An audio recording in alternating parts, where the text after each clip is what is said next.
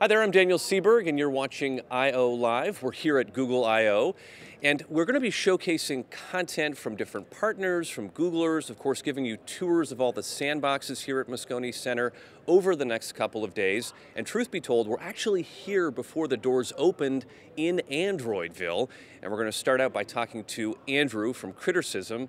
So Andrew, tell me, what is Crittercism? I'm a little worried about some of these creatures coming after me.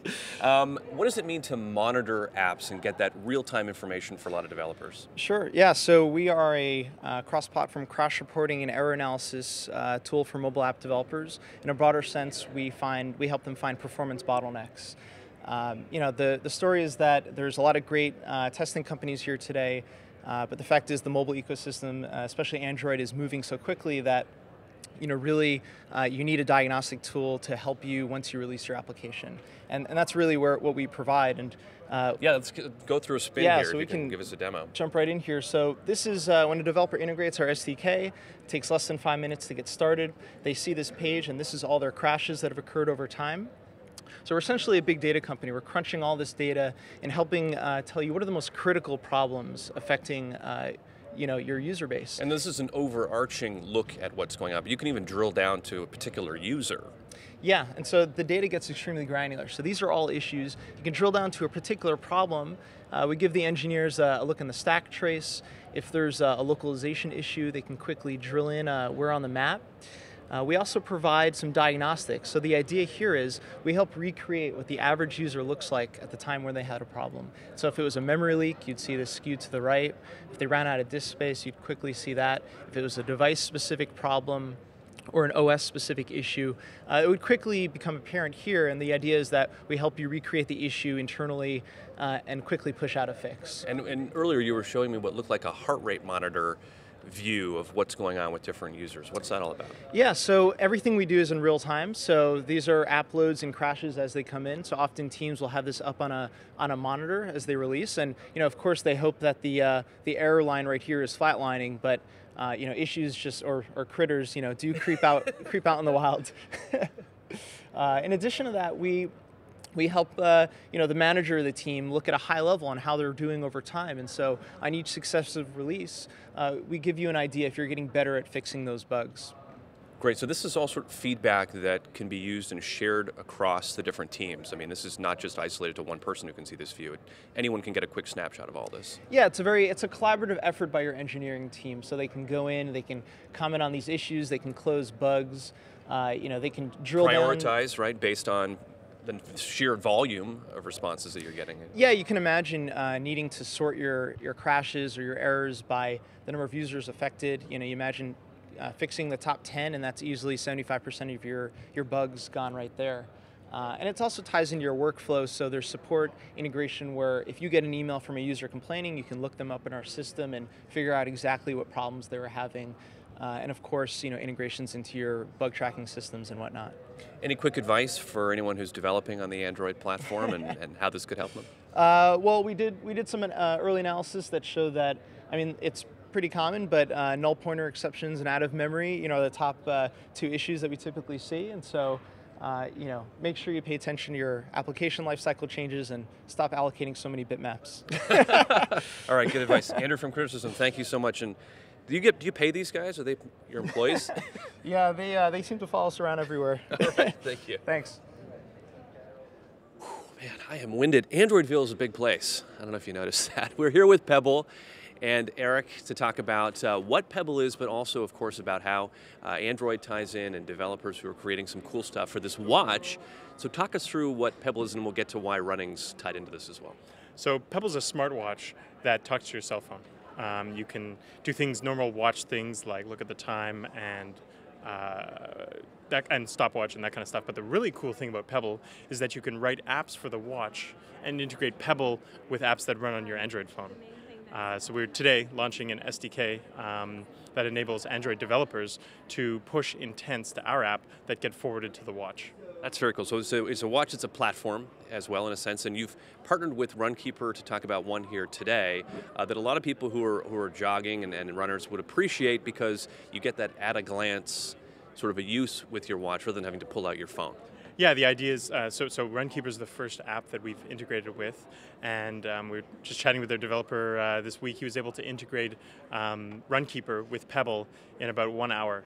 So what that meant was he added features that were unavailable to Runkeeper users before, and using Pebble, yeah, it just makes his own app that much better. So one of the really cool things you can do is if you're going for a run, normally when you're going for a run with Runkeeper, you've got your phone going, your GPS connected in your pocket.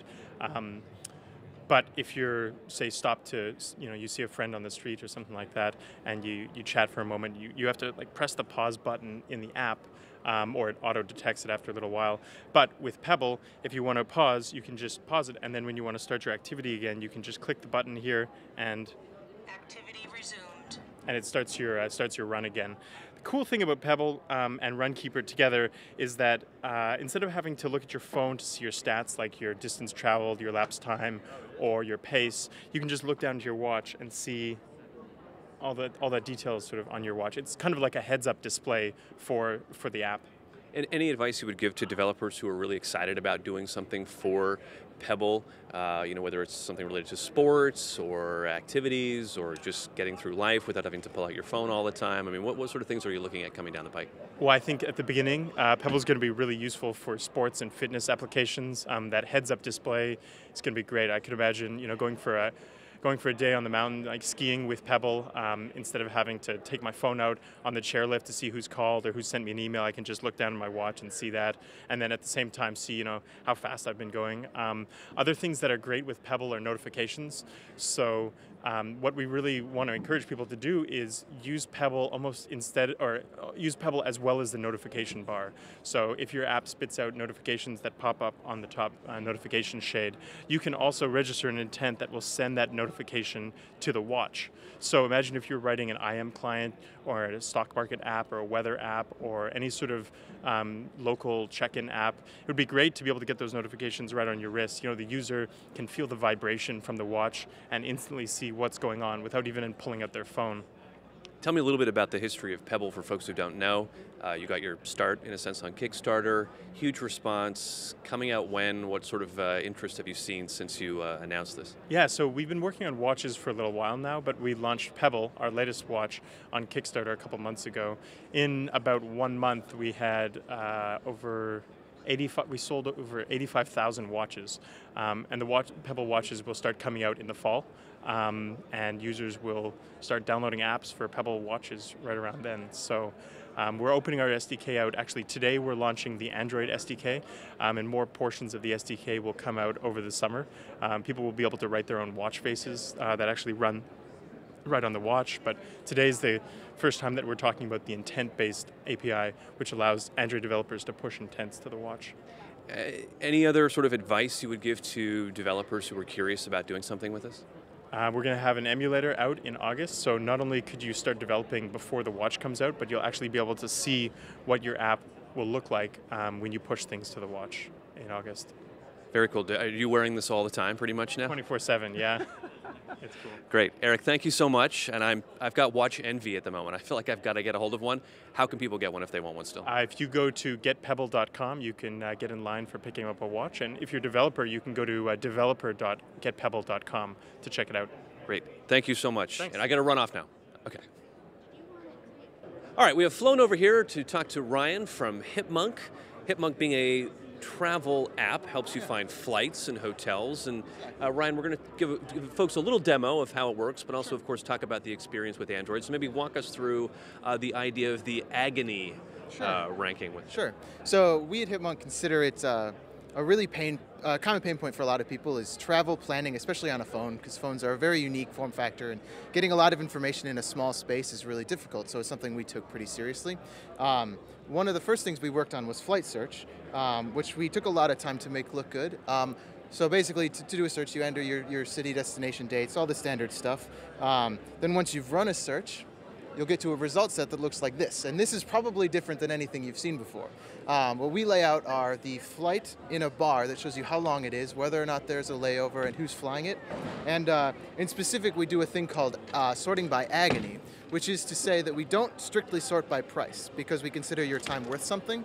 So if you'll notice here, we have a nonstop Delta flight for 423, which is actually above a US Airways, which is less expensive, but both longer and has a layover. So we're kind of saying it's not that much more expensive for how much time you're saving, which in this case is over 3 hours. Just, that's a good point, though. You could save $100, but then you have a layover for 4 hours, and you end up hating yourself for agreeing to that. Exactly. Travel is agonizing. You just want to get to your destination in as good a mood as possible, right? So that's what Agony is designed to help you with. But if you want to just see by price, we're not going to let you not do that. We show by price. You can see the least expensive first. And then, once you've selected your flights, you can just go ahead and book through the app. And it will actually tie in your calendar, too, if there are particular dates that you need to remember when you're booking a flight. Yeah, exactly. So one of the things we added very recently was what we kind of call calendar integration. So often when you're planning a trip, you'll have things on your calendar you're traveling for or events that you need to kind of avoid when you're picking a flight, maybe an appointment or something. And so what we'll do is actually show those things on the calendar, that are on your calendar on the timeline here. So you can know, well, maybe that morning flight isn't a great idea because I kind of need to be somewhere until 10 or something like that. That's right. All right, so you've helped us with our flights. Now we need to figure out the hotel accommodations. Yeah. How does that work? You just go over to a hotel search, and the first thing we do is let you pick your location or just do my location, which is pretty much always the case. You're just looking for a hotel nearby. So if we just do one for tonight for one guest, we just hit search, and as the hotels load in here, they start to place themselves on the map. Using Google Maps, of course. Yep, using Google Maps, of course. And we actually had a lot of fun working with this on Android in specific. The Google Maps SDK really allowed us to do a lot of the map stuff without really even having to worry about it, just kind of took care of it for us. So it was nice to have Google helping us out with something that really is technically challenging. Okay, so it looks like a bunch of them had loaded in here. Yep, search just finished. So on the map, you'll see these gray pips and then colored pips. So what we've done there is we've shown where all the hotels are and attempted to suggest some of the ones that would be the best value for you. And those are the colored pips. So if you pick on one of them, you can see what the hotel's called, a little picture of it, price, rating, and you can pop around, see if one's more interesting. Now, along with that calendar integration, if you have an event that you're coming to, for example, San Francisco for, we'll put a little pip on the map that shows where that event is so that you can know what hotels are nearby. And then another thing we do, which is pretty cool, is if you haven't maybe been to a city before, we do have what are called heat maps, which hopefully the Wi-Fi will load in here pretty quick. But often you don't really know where you want to be in a city, but what the heat maps do is show you, well, here's where all the food is. Maybe you're a foodie, you want to know where the best restaurants are. This will help you with that suggestion. The warmer it is, the more likely some good food is going to be nearby. Little things like that help make the hotel search a lot easier on a phone where you don't really have room to go and open a bunch of tabs and learn about the city. You just need to know where to stay real quickly and get it done. Yeah, make it efficient. All right, just quickly, any sort of learnings you can pass on to other Android developers and something you maybe take away from the experience? Yeah, sure. So I've worked on Android a couple of years, and the biggest thing I've learned is often when I face a problem, I want to solve it with the tools I already know, but there's truly often a way that Android is trying to get you to use that they've built into the system and made really robust. So don't be afraid to take a second and learn what Android is suggesting you use because it'll pay for itself in the long run. It'll work with newer systems, it'll look better as they update the OS itself, and instead of you kind of aging like without the system, you get to kind of keep up for free. And people will feel more natural using your app because you're using things that they're used to. And less stressed, which is what hipmunk is all about, less stress travel. Yeah, all right, Ryan, safe travels as you're on the go. We appreciate it. Yeah, definitely. It's been fun. Photo sharing, social, and Wi-Fi Direct. These are all things that are part of Ekata Systems, and I'm joined now by Alan to talk about what that all means, and with Android, of course, in particular. And your shirt says Tapestry. Tell me what that's all about. Yes, thank you, Daniel. So Ekata Systems, we aim to make the mobile social experience more personal and more engaging by facilitating interactions in the physical world. So our first application, the first incarnation of our vision, is an app called Tapestry, which is essentially a proximity-based photo show and tell application. It allows you to share photos with people who are close to you, with the word close being a double entendre. Close being people that you care about, your friends and family, and close from a proximity distance standpoint. So you can choose who those people are within your network. You get to curate your photos and curate the people that you want to share those photos with. All right, can you run us through a little demo here? Sure. So the demo is actually running on ICS, but the product will only launch on Jelly Bean. So you'll see some minor differences and tweaks, but we'll go ahead and run through these right now. So So these are as though we're sharing with these different devices here. Exactly. Set it up as though, but I could be anywhere within how much space right within now? 20 to 30 meters, but the idea of the sharing, again, is the experience we're after is people huddling around. For example, let's say everybody goes to a concert. Everybody perceives the night from their own perspective, from their own vision, from their own lens. And at the end of the day, we're all at 3 a.m. at the coffee shop, and we're going through pictures, and this is the experience we're trying to Right, so create. instead of all huddling around one phone, hey, look at this. That's right. Now everyone has their own devices. Absolutely, with some interesting twist to that experience. All right. So let's say here we'll pick a couple photos. Speaking of concerts, let's say we all went to a concert. So and you're choosing the photos there right now. Exactly. You're picking the photos, and you hit a button. That's a curate button. And in this version, it is asking you to turn on Wi-Fi Direct, but in Jelly Bean, it'll go straight to the app. So another reason to upgrade to Jelly Bean. So as soon as that's turned on, so right now, this phone is broadcasting within a 20-30 meter radius that you're showing a slideshow. Now, these other folks here, you might not be able to see on the screen. These folks will... They're receiving this slideshow in a sense. Yes. They're experiencing it. You're driving the vehicle or the slideshow in a sense, and they're participating. So they're discovering your slideshow, and as soon as they find you, they'll click on you, and you should get a request saying someone's trying to join your slideshow. You accept that. And the other members join as well. Let's see if this goes through. Oh, here it is. I'm sorry. Okay, so we can see that it started off here on That's this right, device. exactly. Let's see if that goes through. There it is. So you see okay. all screens have the photo, and as you scroll through, everybody's image moves in synchronicity. If there's a photo that you like that you don't have on your device, you simply swipe down. Maybe we switch the, see if you can see the, on the other side here. So you can actually share the photos as well as show them to people. Absolutely. So if this comes up, we'll see it does. So if you see this is being, what you see on screen here is a client. When you swipe down, you'll see the image is saved directly peer-to-peer from device to device. Not a single bit goes over the 2G, 3G, 4G, Wi-Fi, Bluetooth, whatever it is. It goes directly peer-to-peer from one device to another. And if, going back to the idea of the experience, if you pinch the zoom, all the devices, They all get the same experience. Exactly right, exactly right. This is really cool stuff. I mean, any sort of learnings from this, any takeaways for folks who are developing on Android that you want to share? Absolutely. Especially for us, Wi-Fi Direct is available for the very first time and only in Android. So I think it really speaks to the vision of Android, who realized that technology as it evolves should not just be more powerful, but also more personal. And I think with a proximity-based sensor using Wi-Fi, I think it facilitates a new type of interaction between people. And how can folks get a hold of this if they want to try it out? Yes, so we'll be going live tomorrow. Okay, well, Alan, this is really cool stuff. Thank you so much. From Ekata Systems, Tapestry, be on the lookout for it. Thank you, Dan. All right, appreciate it. Appreciate it. Okay, if you've ever had the experience of having, let's say, 20 or 30 tabs open in your browser, or trying to remember to read something or view something later, well, Pocket is to the rescue. Nate is with Pocket, the founder of Pocket. It used to be called Read It Later. So tell me about it, and was that description accurate?